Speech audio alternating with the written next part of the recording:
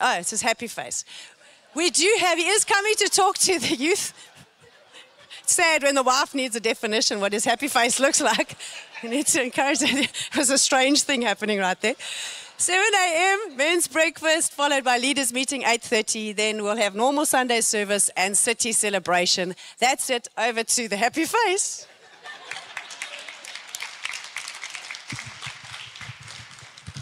My golly, she's lovely.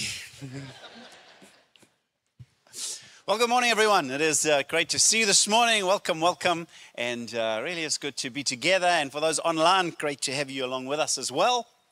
And I do want to do a quick shout out to all of our incredible team who put on the GLS. You can see Global Leadership Summit. Still got some of those things here. They did an amazing job. We had about 160 folk from around the city, different companies, different businesses. And I'd love to give a round of applause for our amazing production team, all of the guys, catering team. Thank you so much. And we want to change that leadership dynamic in the life of our city, that people would learn to see themselves as leaders. We need godly leaders rising up in our city, and so well done to all of you for that. A couple of you as well this might be your saving grace moment, because you know you haven't been on your outreach this year. And you know, every time we advertise another outreach, come on Outlookers, we want you on at least one outreach every year. Inside you go, yeah, and then you don't. So this is your saving moment. There's a good friend of mine, Mtoko and Pumi. They lead a church in Zikhaweni. They're planning a brand new church into Impangeni today. Access Church is launching at 11 a.m. today at the rugby club in Impangeni. So if you haven't yet been on your outreach, you're welcome to come and join myself, Chad. A bunch of us will be there. And that's 11 o'clock today in Impangeni. We can go and support them at their launch service. And now, Father, thank you so much for this opportunity this morning as we gather around your word to love you by loving your word, to open our hearts to you by opening our hearts to your word. We say, come, Holy Spirit, come and let your word penetrate. Let your word go deep inside of us, to cut us deeply if need be. We want our hearts to be pierced so that devotion, loving devotion for you would flow. And so we trust you, Holy Spirit. I pray for your anointing. In Jesus' name, amen. Wonderful. Well, we're continuing our journey. If you are new to Outlook Church, there it is, called to, there we go, kids ministry. This is something that I don't know if I've ever preached about, spoken about before, but as I've been pondering it, thinking about how relevant is it to different people in the life of the church, I've realized it's actually relevant to all of us. I want to talk today about something that God has spoken over us as a church. God has given us prophetic word. And I'm praying as part of our vision script that our hearts would be moved this morning. But let me start here. In Luke chapter 2, verses 36. This is a story about Jesus. He's just been born. 8 days later, they bring him up to the temple. And it says in Luke 2:36, there was a prophet or prophetess, Anna, the daughter of Peniel of the tribe of Asher. She was very old. Anybody here very old? No.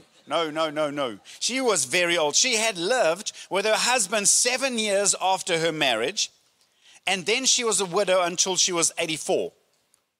She never left the temple, but worshipped day and night, fasting and praying. Coming up to them at that very moment, she gave thanks to God and spoke about the child to all who were looking forward to the redemption of Jerusalem.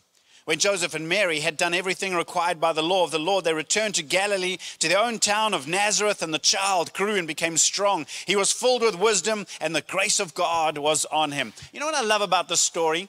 God in his loving wisdom, kindness, omnipotent power and presence gave Jesus a praying granny. That's what happened here. God gave Jesus, baby Jesus, I have assigned you a praying granny. Now, we don't know how much longer Anna lived from that moment, but one thing I know, if she lived in the temple, never left the temple, always praying day and night, and she had just met, and she prophesied, she knew this is the Messiah, Jesus had a praying granny for the rest of her life. And I want to tell you that praying grannies, and I've said it many times before, are one of the most powerful forces on planet Earth. How many praying grannies do we have here? I love praying grannies. We need more, and I'm going to recruit you today. If you're not yet a praying granny, I am going to recruit you. I'll tell you why, because I was incredible. one of the wisest, cleverest things I ever did in my life was to get born again in Howick. That's right, I gave my life to Jesus. I was 17 years old and I lived in Howick. Howick is the granny capital of the world. I'm telling you, they've got more grannies per square kilometer than any other part of the world. So when I was born again into this church in Howick, I don't know, a whole lot of these grannies, I think like, oh, I want a grandson like him, whatever. And then they just adopted me and prayed for me. So I don't know why, but they did. So right through, I think some of them, I hope they're still alive. Bless them, Lord, because I need their prayers. They were praying for me. Big idea is this. All of us have a part to play in raising this next generation that Chaz has been speaking about. And I want to take a little bit of time this morning just to highlight a few areas, part of our vision, and how you fit into that vision. Collectively, how do we as a church respond? So here's another story about Jesus a little bit later, Acts chapter 2, verse 46. He's now 12 years old, and after 3 days, they found him. Can you imagine? Joseph and Mary, every year they go up to the temple to Jerusalem and they worship, and all the family, the friends, the cousins, the extended family, they go up together in a big caravan and they worship the Lord, and then they head back. A whole day goes by as they travel back towards Nazareth. And moms, you know what it's like when you kind of like, I know Jesus is here. I think I saw him this morning. He's probably with his cousins. And then lunchtime he doesn't come, but he knows that. I mean, he's got that aunt and she always makes the best that, and so he's probably there. And so now it's getting towards evening, and it's like, Joseph, why don't you call Jesus? I was like, I thought Jesus was with you. I haven't seen Jesus. And then you start speaking to the cousins and the extended family, and at some point, moms, your heart is beginning to like, well, cook. Where is this boy? And then you begin to realize, and nobody has seen Jesus the whole day. You thought they were there. They thought you were here. And now, the most awkward prayer ever prayed in the history of mankind. It's from Mary. God, I've lost your son. I mean, can you imagine that prayer? I mean, if ever you wanted to get out of a prayer, that was the prayer. And so then they turn around, Mary and Joseph, the rest carry on. They go back to Jerusalem, day 2. Day 3 now they got to start hunting. And now it says, after 3 days. Moms, how do you feel? 3 days you've been missing and looking for your 12-year-old son. They find him in the temple court, sitting among the teachers, listening to them and asking them questions. Everyone who heard him were amazed at his understanding and his answers. When his parents saw him, they were astonished. His mother said to him, "Son, why have you treated us like this? Your father and I have been anxiously searching for you." "Why are you searching for me?" he asked. "Don't you know I had to be in my father's house?" I want you to think about what that moment must have felt like. Your father and I have been anxiously searching for me. Why are you searching for me? Don't you know I need to be in my father's house? Can you see that in that moment, there was a dynamic that had shifted. Up to that age of 12, I mean, Joseph wasn't his biological father, but he was his adopted legal father, and he treated him as a son, and he would have had a father-son relationship. And up to that age, Joseph was probably his primary dad, but at that moment, something shifted. At age of 12, in the heart of young Jesus, he made it abundantly clear, my heavenly Father is my primary father. But they did not understand what he was saying to them. And then he went down to Nazareth with him and was obedient to him. But his mother treasured all these things in her heart. And Jesus grew in wisdom and stature and in favor with God and man. Jesus was ready for this transition into becoming a young adult. And what I love so much about this is it highlights it's the only gospel that brings in this little story about Jesus. And obviously his parents, his mom and dad had trained him. They brought him up. The schooling system was around the Torah, learning about Moses and the law. And I can only imagine for Jesus what it must have been like as he read the writings of Moses, and he began to see the prophetic words and the Psalms, and he began to see himself more and more in all of the Old Testament. And by the age of 12, Jesus was ready to enter this thing called adulthood. And I want to talk today about our responsibility as a church in preparing our young people for this thing called adulthood and what it means. We have a responsibility to prepare our children for adulthood, to prepare them and point them towards their Heavenly Father. Now, as a church, we've had amazing prophecies over the last 23 years about what God wants to do amongst our kids. And we pulled it together into our vision script, which says we, Outlook Church, are called to find new ways for kids to advance the kingdom. God's called us not to entertain kids on a Sunday. God's called us to find new ways for kids to advance the kingdom of God. Bringing parents to the Lord. Yep. One of the things God has spoken prophetically over us many times is that actually, as much as parents should be bringing their kids to the Lord, many times it's going to be kids who bring their parents to the Lord. Going out in ministry teams and ushering in revival. God has got huge plans for our kids and kids ministry. The challenge for us is to be innovative, to be prophetic in the way we disciple and lead our kids. Many prophecies have pointed towards revival coming through the kids. And many times we've had prophetic words that our kids would be going out. Not just a couple of us going to different outreaches and nations, but our kids spearheading mission trips to other churches into other regions. And so briefly this morning, there's 4 things I want to talk about. I want to talk about why kids ministry is so important. But then I want to focus on what's our role collectively in kids ministry. But then I really want to drill down, thirdly, what's your role? Moms, dads, grannies, grandpas, what is your role in discipling our kids? And then fourthly, finally, what's the dream that we have and how do we get behind it? So let me jump in quickly. Why is kids ministry so important? 2 big ideas I want to grab hold of is simply this. I want by a show of hands to ask how many of you committed your life to Jesus before the age of 18? Okay, there's a whole number. In fact, apparently the average age of salvation right around the world is about 14 and a half.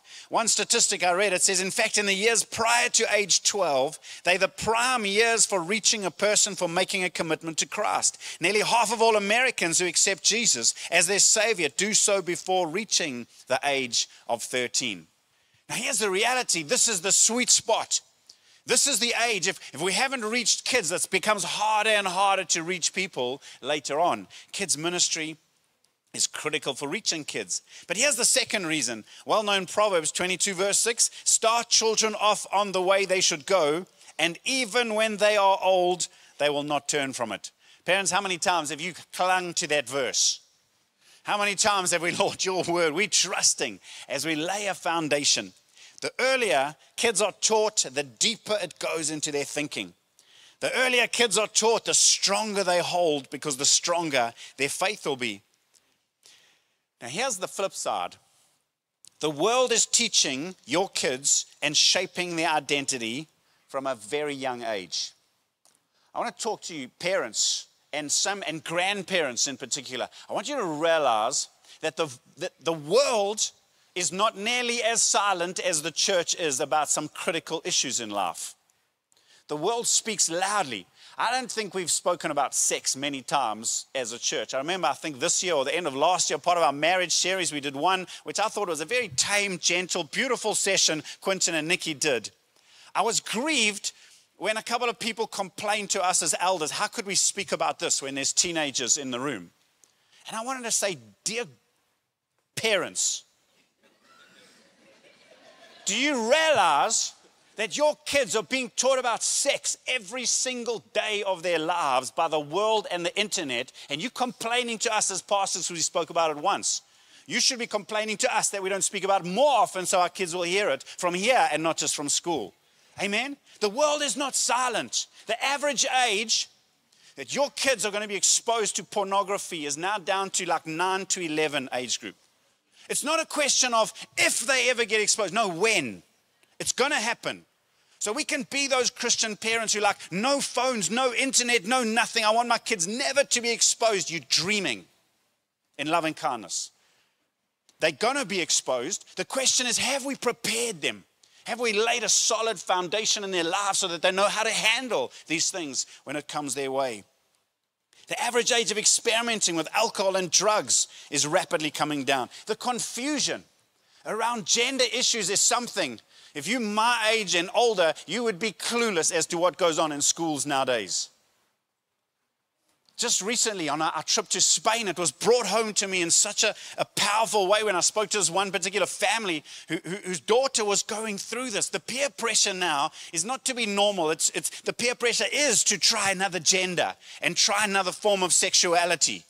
And you, as loving, conservative Christian moms and dads who believe in the Bible, as soon as you start saying something, if your kid repeats what you say about what God says, that's when the teachers get involved. And now there's lawsuits and prosecution because you're just trying to stand up for what the Bible says. That's what our kids are facing. Kids ministry is critical. We can't just hope and trust. Yes, we do hope and trust, but we've got to minister to our kids, and we make disciples, not just of adults. We've got to make disciples of our kids. Now more than ever, we need to help lay solid foundations in the lives of our kids. As the average age of maturity is coming down, those things that you were exposed to when you were 16, 17, 18, now the kids are being exposed when they're 11, 12, and 13. We've got to prepare them and prepare them well. The internet has sped up the age of learning. And so we need to teach our kids solid theology, not baby them. It was one of the things that Chad, who leads the youth, we were discussing this at staff meeting. And he said, don't think young kids can't handle deep theology. They can. They can handle it better than we would imagine. There's a pandemic of immaturity in the church, and we've got to reject that, break through it, and trust that our kids can grasp the deep truths of God's word. Kids ministry is critical now more than ever. What about this? What's our collective and especially our Sunday responsibility in terms of kids ministry? In Mark chapter 10, verse 13 to 16, it said, people were bringing little children to Jesus for him to place his hands on them, but the disciples rebuked them. And it's so easy in kids ministry to realize this is the main event for the adults. The kids are the distraction around the outside. And into the midst of this, people were trying to bring kids, but they make a noise and they're disruptive. And Jesus rebuked the disciples, and he says to them, when Jesus saw this, he was indignant. He said to them, let the little children come to me and do not hinder them, for the kingdom of God belongs to such as these. And then he makes an amazing statement. He says, truly I tell you, anyone who will not receive the kingdom of God like a little child will never enter it. And he took the children into his arms, he placed his hands on them, and he blessed them. Here's the amazing thing. The kingdom of God is so radically different, opposite to the kingdom of the world. Our worldly thinking is we adults need to teach the kids. You know what Jesus said? You adults need to learn from the kids. In the kingdom of God, we need more kids teaching adults because they can teach you what it means to trust. They can teach you what it means to just believe what God says. And Jesus flipped that thing around and he says, no, we've got to watch our thinking. We've got to change our thinking. We should be learning more from the kids than always expecting the kids just to learn from us. Not all kids who come to kids ministry have believing parents. We have kids coming to our kids ministry who don't come from Christian families, and it is a great opportunity to introduce them to Jesus, to his word, and to worship. We've got some kids coming into our kids ministry who come from a very boring experience of church. And most people that you meet, so many people you meet, they get put off at a young age. When I was young, I was in church and it was boring, and that's the only thing I remember. Church equals boring. And so they don't want to go back to church because that's the mindset they've adopted. We have the opportunity to break that, to teach them that serving Jesus is fun, exciting, and it's the greatest adventure of our lives. We get to support parents in the discipleship role. I'm going to talk about that in a moment. Our role here on a Sunday is to support you, moms and dads, in your discipleship role. It's not to take the discipleship role from you, but to support you in your discipleship role.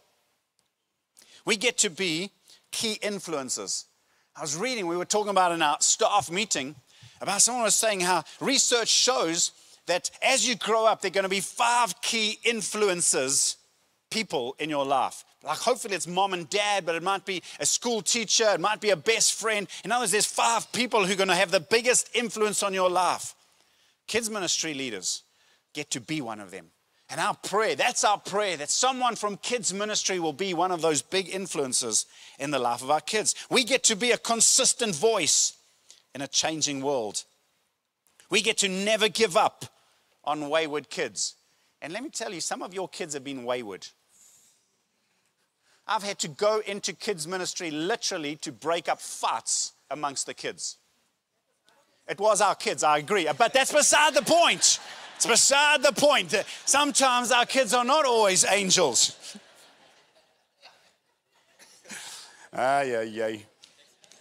We get to take a parenting role in so many kids' lives who don't have a mom and a dad, coming from broken families, dysfunctional families, absent families. We get to create opportunities for parents and kids to connect.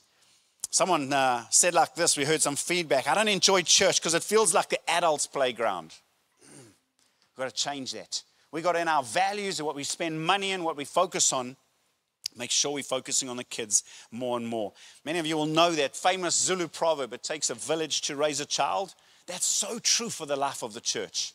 In fact, Adam, our youngest, was sharing some of his stories. Now, he's grown up. I mean, they've only ever known Outlook Church. They were born after the church was planted, so they've grown up in the church.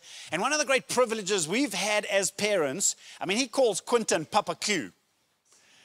And what I love about that is sometimes it's easier for our kids to speak to someone else's parents than their own parents.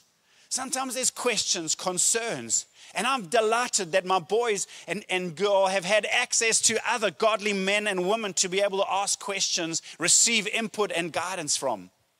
It really does take a community to raise our kids. Question is, would younger kids come to you? Are you open, loving, accommodating, getting down to their level, interacting with the kids so that if they do have a burning question or need some help, they know they could come and talk to you and they'd find someone loving and listening. Very quickly, let me move on to third. What's our parents and grandparents' responsibility? In Matthew chapter 18, verses 6 and 7, it says, if anyone causes one of these little ones, those who believe in me, to stumble, it would be better for them to have a large millstone hung around their neck and to be drowned in the depths of the sea. Hectic. Woe to the world because of the things that cause people to stumble. Such things must come, but woe to the person through whom they come. When I read that scripture, it puts the fear of God inside of me. And the reason it does is because I realize as parents, we have the greatest influence on the morality of our children. Not necessarily on their social aspect. Normally their peers and friends at school will influence them more socially. But morally, mom and dad still has the greatest influence.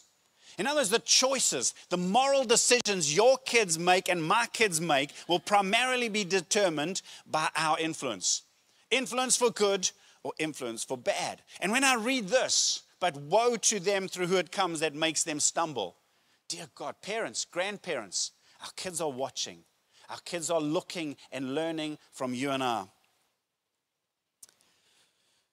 We were doing a bit of a brainstorming. I had around our staff meeting, we had Shantae who heads up the kids ministry team, and we had Chad who heads up the youth, and a whole lot of people who've had such experience amongst kids ministry, and we're just talking through some practicalities.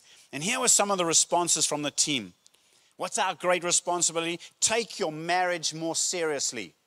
And this is from Chad, and he's not married. He said, here's the thing. The teenagers, their biggest drama and hang up in life is relationships, and probably because they're looking at their parents' marriage. Take your marriage more seriously. It's modeling and showing our kids what relationships should look like. Take marriage seriously. Daily devotions with little kids are some of the most tender moments and special bondings with God and with parents. If your kids are still young, don't miss this beautiful, sweet spot of being able to do devotions with them, reading those Bible stories. I remember with my boys, and that was one of the most favorite times of the day. There was a tenderness to that moment. When the Bible's out and you're telling the stories and you pray, then they ask the real questions, the deep theological questions when you're clueless. Even if you're the pastor, you're still clueless how to answer some of those. But that's when the deep things come out. Don't miss those moments.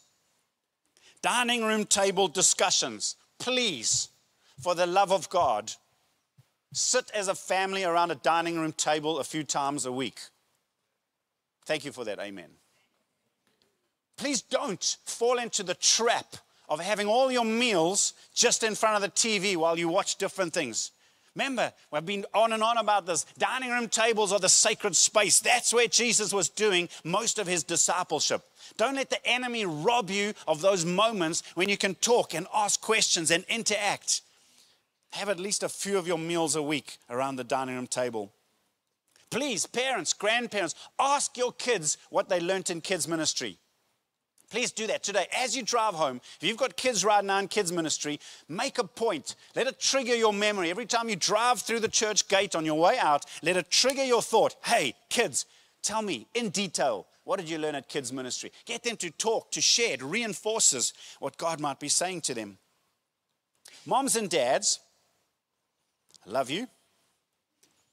Stop making your kids lead you to church and you start leading them to church. The number of times I speak to families, the only reason we came that Sunday is because little Johnny said, come on, Mom and Dad, it's Sunday, we're going to church. Oh, okay. Not funny. Bad leadership. Okay? Moms and dads, we are called to lead our kids and not have the kids lead us. Model a passion for Jesus. Not a passion for church, although that's helpful, but a passion for Jesus. That's what your kids catch. They catch what you're really passionate about. You can say you're passionate about Jesus, but you only ever talk about fishing. Guess what's really number one passion in your life? That passion for Jesus. If you want your kids to catch, they're going to catch your primary passions in life. Do you have a passion for Jesus? I remember hearing one story. One of them was telling us about a dad who always did his devotions every morning on his knees praying. And then little Johnny was soon kneeling next to his dad. Couldn't even read, but had his Bible out pretending to read just because he wants to do what dad does. I remember Adam. He's 20 now, but he started shaving at, I think, 4 or 5. Because he wanted shaving cream as well on his face, and then he'd use the back of the toothpaste tube, that flat side, and he would shave every morning, just wants to do what Mom and Dad does. No, Mom doesn't shave. Yeah. Permission to treat the congregation as hostile. Moms and dads, make your home the home that the kids come to. Rather, let them come and abuse your house and eat all of your food and make a mess in your house than always your kids go to someone else's house where they're probably making a mess of your kids. Moms and dads, lovingly discipline your children. Lovingly discipline them. The Bible's clear. It says no discipline equals no love. That's what it says. It means you've illegitimate children. The sign of good fathering is when you discipline your kids and train them lovingly. And then model Jesus living. Apologizing, taking responsibility, servant leadership. Sure, we could go on. I'm going to land it there. Just one last thing. Remember, the kids today, what they're facing are so different to when you and I grew up. Like, come on, go and play outside. Why don't you play outside on the streets all the time? You don't want your kids playing outside on the streets. The world they're living in now, don't keep comparing your childhood to theirs. It's very different. Here's one of the big revelation moments for me. When Jesus was absent for 3 days, Jesus didn't go looking for mom and dad. Mom and dad had to go looking for Jesus. If you're waiting for your kids to come and find you, stop. You go and find them. You go and find what they're passionate about. Find what they're interested in. Find where their heart is and go and meet them there. Don't wait for your kids to come find you. You got to go and find them. And lastly, as we come into land, Matthew 3 verse 16 and 17, as soon as Jesus was baptized, he went up out of the water. At that moment, heaven was opened and he saw the Spirit of God descending like a dove and alighting on him. And a voice from heaven, the voice of the Father, said, "This is my Son, whom I love, and with him I'm well pleased." Only twice in the New Testament do we hear the audible voice of the Father. And both times, the Father says the same thing. This is my Son, whom I love. With him, I'm well pleased. And so here's some big ideas regarding our dream. That we would create a safe place for kids to be able to talk and find help. That we would see the power tools of gifting inside our young people released. There's no mini Holy Spirit. They get the same Holy Spirit we get. And we want to see big gifts released in little kids. We want to teach our kids to shine their light from a young age, teaching them boldness and courage so that they're not swayed by peer pressure, but sway others by their convictions. We want to get kids active from a young age in ministry and serving. Let me ask quickly, serving teams. If you're a serving team leader, how many kids have you got in your serving team? See, a few hands, good. Don't you love it? You drive in here sometimes and you see Arthur with your hunt directing traffic. And then I know Arthur works hard because once he's finished parking duty, he's part of the chess team as well, collecting the cushions after the second service. We want to see our kids learning to serve Jesus passionately from a young age. We need more men in kids ministry. Ladies, you are amazing. We love you and you are incredible. Men, it's time to rise up. We need more men, godly men, who can come and teach kids ministry and do the stories and connect, because so many of them don't have dads, and we need you to step in and fill the gap. And we need more and more opportunities to take our kids and go. Take your kids with when you go on mission trips. Time to land. In our Connect group, we've got 3 youngsters, Bo, Zander, Dorian. And what I love so much is we always do our Connect group having a meal together, and then we just stay around the table and we talk about the Bible and we break bread and we pray. And what I've loved, I mean, their ages are like about 8 or something and 9 and 12.